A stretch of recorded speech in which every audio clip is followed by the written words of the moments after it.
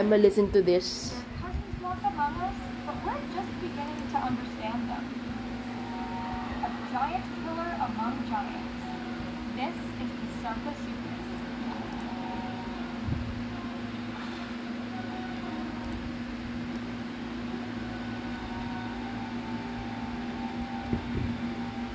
Hi, I'm paleolinary and you're watching Paleologic.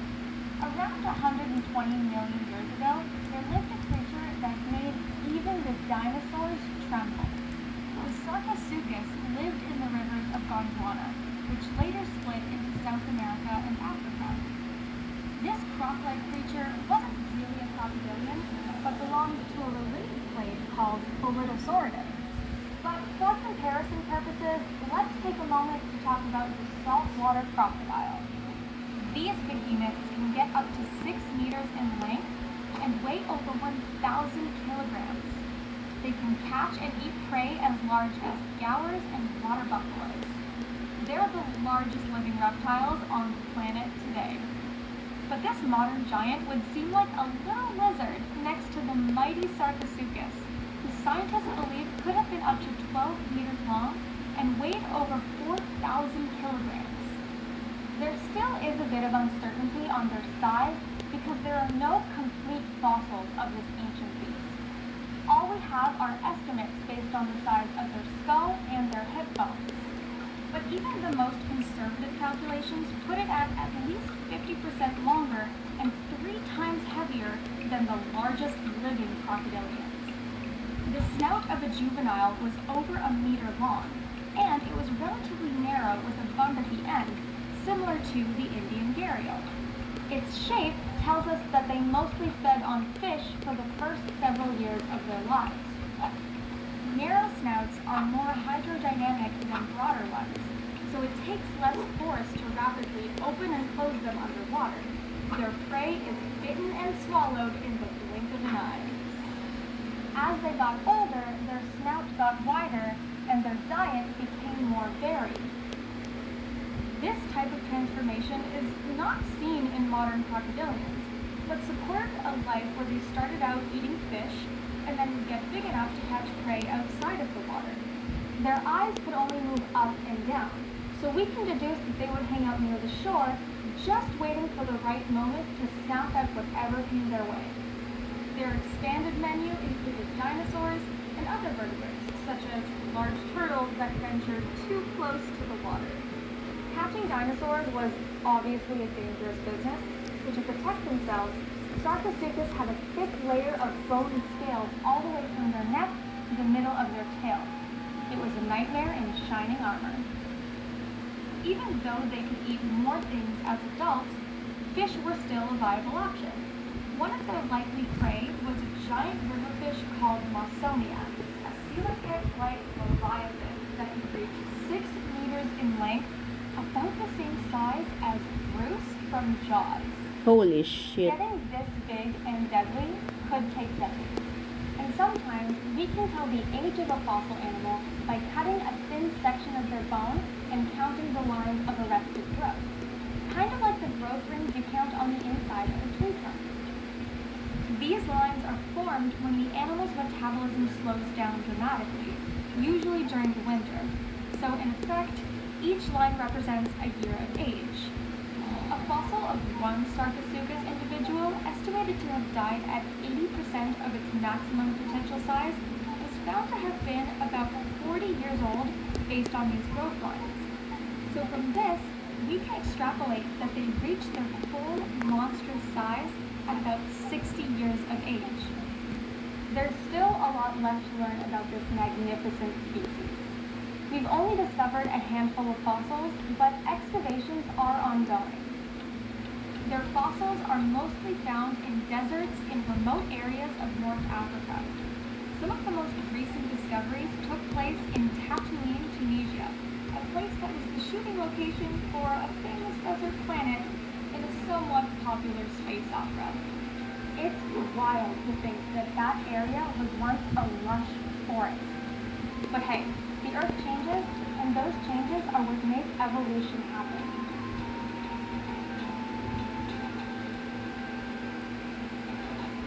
So what should we talk about next? Please let us know in the comments down below, and don't forget to subscribe for new episodes every week. Thanks for coming along on this journey through time. I'll see you later. Ooh.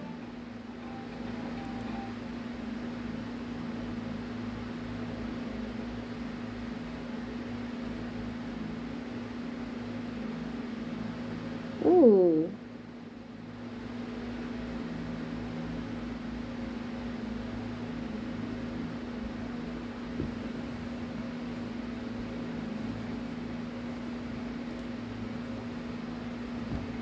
So this is the tooth of T-Rex.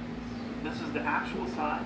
Only about this much would have stuck out of the mouth. With teeth this big, T-Rex could chew anything apart that it wanted. Literally, it would grab animals and tear them into chunks and swallow the chunks whole, bone and all.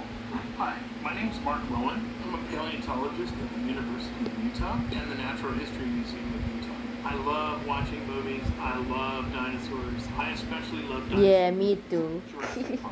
Hey! Uy, yung 1993. Ah, yes. Yes. Also, that's a girl. That's a girl T-Rex. Of course they did. Are the sounds at Jurassic Park realistic? No, they're not. Sure. Animals like T-Rex had huge resonating chambers. They had air In sacs movies, throughout they're not their real, neck, but into yes, their that's how they lungs, sound like. throughout their belly. This would have been part of the soundboard that brings the sound out on T-Rex. The kind of sound that would stop your heart for a second. No, whoa.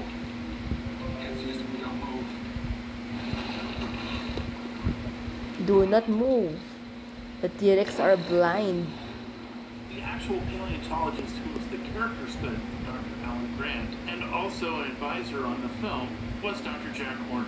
Jack Horner came up with the idea that the olfactory portion of the brain is relatively bigger than it is in other dinosaurs. So people started saying T-Rex had a really good sense of smell, therefore T-Rex was a scavenger. And then this went further. Oh shit! Oh my god! Just follows its nose. T-Rex had Hello! Hello, Ate Isay! overlapping field of view of a Hello, Ate Isay! Hello, hello, hello!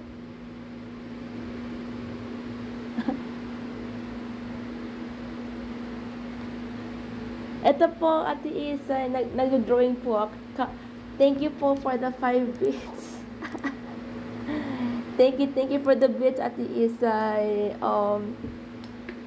Kahapon pa ako nag-stream pero namatay yung phone ko. Nag-lock yung screen ko. So like, after I ate dinner, I went down to eat dinner a few hours ago. And then pagbalik ko, nag-lock yung screen ko, namatay yung stream ko. So like, ito yung continuation. I'm drawing 3 memes actually.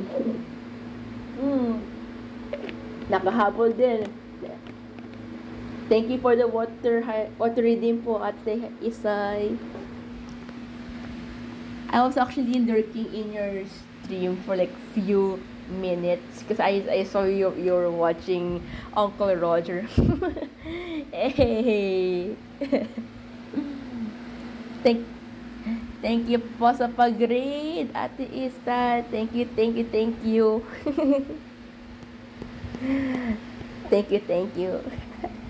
I appreciate that. Balita ko nga eh. Ars. Hey. Eto, nakikinig lang ako ng mga paleontologist reviews. Hello, Qs! Oh, wow. Sumama ka pala sa raid niya ni Ate Isay. Sheesh! Let's go!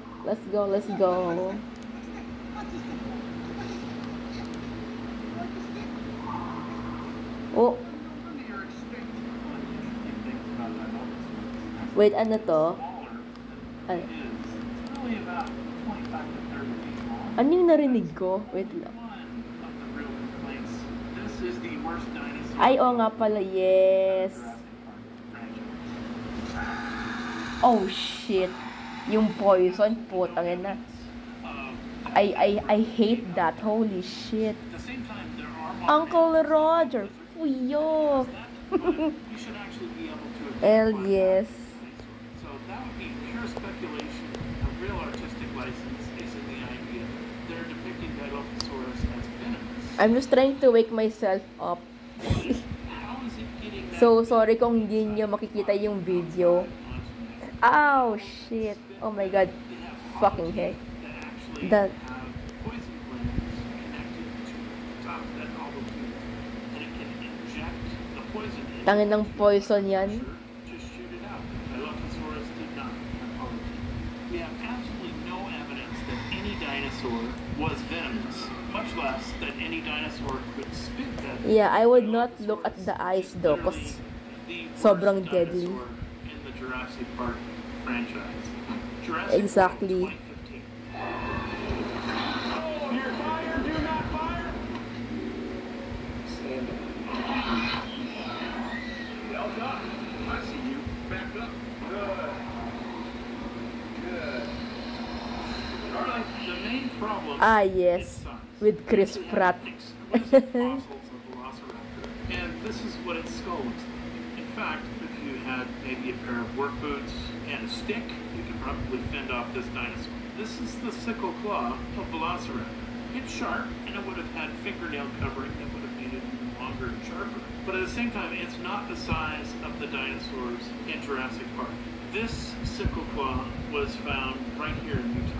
This is actually the sickle claw for Utah. And Utahraptor is the size of the Velociraptors in Jurassic Park. One of the things Oo nga pala, OTHER about that's a is we big have raptor, fossils holy shit. together. So we don't know that Velociraptors ran in packs. We actually know that Velociraptor was covered with feathers. The Velociraptors in Jurassic Park. Yeah, actually, Because they weren't known ang pinaka-original na raptor are covered with feathers.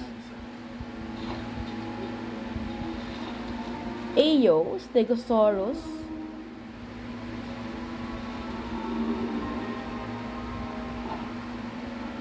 One of our problems as paleontologists with this is the size of the stegosaurs. These are absolutely huge. Stegosaurs got Ooh. big, but they did not have 9-foot-long spikes in their tail. So the place Ay, on the back of why stegosaurs, not? Why the not? debate has been, what are those for? Are they for display? Are they for protection? Are they for thermal regulation? Are the animals pumping blood into the plates to use them as a giant radiator? When we look at the entire family of stegosaurs, not all of them have plates. This would actually argue against them being used for thermal regulation. But almost certainly, to me, the plates on a stegosaurus are for the same reason that your cat, when it gets frightened, will stand sideways, puff up its fur, and look bigger. It's a way for stegosaurs to say, I'm too scary, I'm bigger than you even think I am, you probably don't want to mess with me and try to beat me. But that's a herbivore. I think they're a very gentle dinosaur. Baby stegosaurus really got Oh, that's a They baby. got the fact right Aw. that it does have a big eye. But it also has some weird upturned snout to look like a puppy. We don't have Aw, any I know, ideas right? Stegosaur ontogeny would be any different than how most of the armored dinosaurs grew up. The fact that you're changing the angle of the roof of your skull is almost certainly not possible. We do have some baby stegosaurs out there. One that actually would be about the size of a German Shepherd. Super cute. Ayo. Made in a petting zoo. But at the same time, some of the things that they're doing in this reconstruction are not legitimate.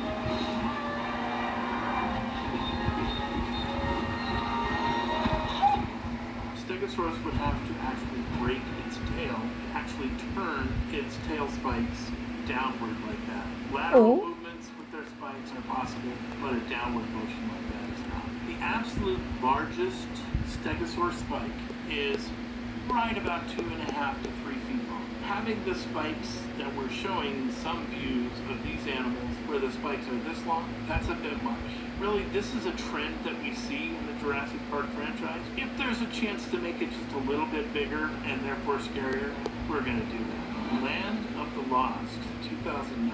What a priceless movie. Land of the Lost. I haven't seen that. That's something I would want to watch. We're locked but extremely territorial. Virtually nothing will distract them from each other. Run! Don't just stand there, fucking idiots. Bruh. We're actually learning more and more about the skin of Allosaurus and the skin of Allosaurus. Ayo, Allosaurus are actually scalier. The skin of Allosaurus basically looked like basketball. So almost But the top predators in the ecosystem were that not looks like going more to like a be Carnotaurus At than the same time, Allosaurus. these animals never met each other. It turns out there's more time between Allosaurus and T-Rex than there is between T-Rex and Will Ferrell. We would have had to have That looks like more like a wait. Oh, all of these characters dude, that together at the Allosaurus same have like fur on the chin. Holy shit. Spread out! It'll confuse him! Try running a serpentine pattern! He's incapable of rapid course correction! T-Rex is not a fast animal, but T-Rex is faster than Will Ferrell. Ayo. He was running straight away. So if we think about dinosaur agility, if you have a lot of weight on either side of a pivot point, it becomes harder to pivot. The figure skater pulls their arms out to the side, and when they're doing that, they can't turn very fast. But if they want to speed up, they pull their arms in, and they will start to rotate faster. Lol. T-Rex having a Okay. long tail and a head at either end of the point on which its legs are attached means that it could not turn very fast. Running in a serpentine pattern is probably a great idea against dinosaurs, but dinosaurs are generally faster than people anyway. Probably the best thing to do is stay ahead of the rest of the people in your group. Jurassic Park 3, 2001. Yes. Is it the one with the Spinosaurus? Yes, it's the one with the Spinosaurus. Hell yeah, Spinosaurus, my boy. Spinosaurus has Let's for a go, long time been Spinosaurus. eating with Tyrannosaurus Rex for the longest meat-eating dinosaur of all time. The skull of Spinosaurus was probably a couple of inches longer than the skull of T-Rex. The body almost certainly was about 5 feet longer than the body of T-Rex. T-Rex outweighed Spinosaurus by a large amount. Recently, new specimens have come out, and they've redrawn this picture of what Spinosaurus looks like. Spinosaurus was much closer to a shape that looked like this, with a big, long, swimming adapted tail and relatively short limbs. This animal is adapted for living in the shallow oceans and eating fish. So this animal is an aquatic hunter. It's not going to live in the same environment as T-Rex.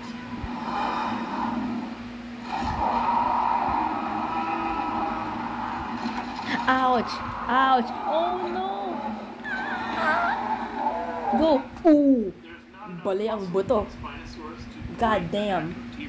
Dude, the Spinosaurus just broke the neck of the T-Rex. Holy fuck. Conical teeth, very well adapted for eating things like fish. The skull of Spinosaurus is only on the order of 4 to 5 inches wide, whereas T-Rex, which would have been almost 2.5 feet long. The bite of T-Rex would have crushed Spinosaurus' skull in a single bite. This would have not been a good match for T-Rex on the land. King Kong, 2005. Ooh. Ooh. I wait. The premise of this movie is that Are those no? That's not Brachiosaurus, is on it? this island have been alive I since the wait. extinction of the dinosaurs. 2005. So we can imply I 65 okay. So million years this is of not the further Skull evolution. Island. Okay, Anything never that we mind. say about the dinosaur behavior Iba pala yung iniisip kong King Kong. because Okay. evolution could have taken dinosaur behavior in all kinds of different directions. What I do like is the way that the CGI artists rendered the sauropod long-necked dinosaurs. Ay, These sauropod. things have Ay, wait. They have muscle, and they're actually interacting with their environment in ways I think that those are Brachiosaurus and a sauropod. would. These dinosaurs in this movie actually look somewhat like Brontosaurus or Apatosaurus, but at the same Ayaw time, nga they pala, also have Brontosaurus. features that are present in a I different forgot. group of the long-necked Lama, dinosaurs may nga palang ganun. Titanosaurs. And they were really the wide lobe members of this group. Takbo. The theropod that we see Ay, gag. Ano yan? Raptor kumagat sa kanya? is Venatosaurus. Oh, it's a This is Venatosaurus. Brontosaurus. some sort of dinosaur closely related to things like velociraptors. Yeah, that's what I actually thought. Its behavior does not look a whole lot like I envisioned within dromaeosaurs and velociraptors, but 65 million years of isolated evolution on this island, anything can happen. Night at the Museum, 2006. Ah, yes, Night of the Museum. Oh, tangin lang yan. Ben Stiller.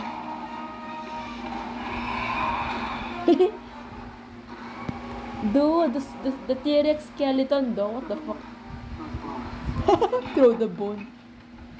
Oh shit. I'm assuming that this is supposed to be a Tyrannosaurus Rex, but I don't recognize it. One of my problems with this is the rib does not shatter upon hitting the floor. It also is missing its belly ribs.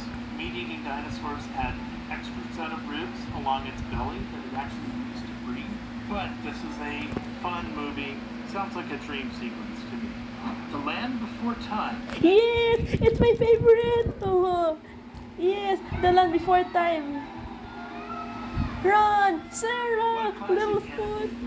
Again, we have a mix of different dinosaurs that never met each other. So Sarah never met Littlefoot in time. Interesting that we actually see molars in Triceratops. The teeth are not molars; they're actually a slicing long line of teeth all put together. And I think we're anthropomorphizing these dinosaurs to make them cuter. We actually don't know what baby long-necked dinosaurs look like inside the egg.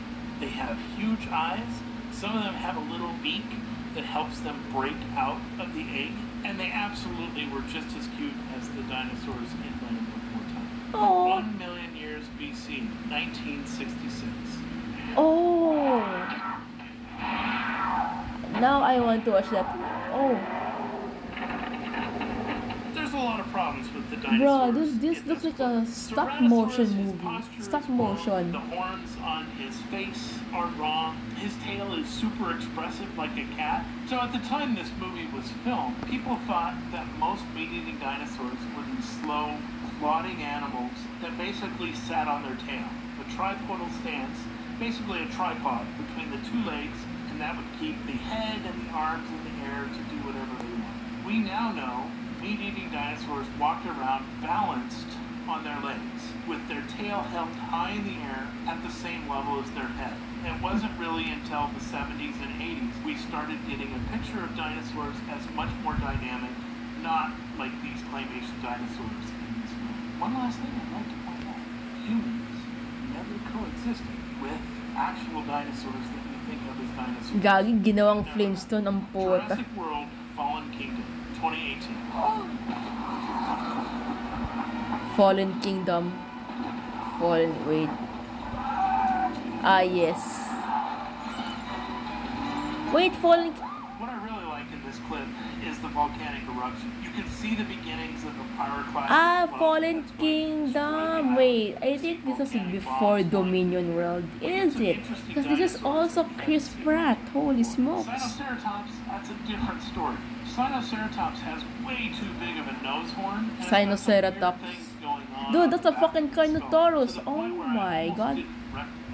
This dinosaur is famous because it's the only true horned dinosaurs related to Triceratops that actually has been found in Asia. We think it's a North American animal that walked over to Asia to live there towards the end of the Cretaceous.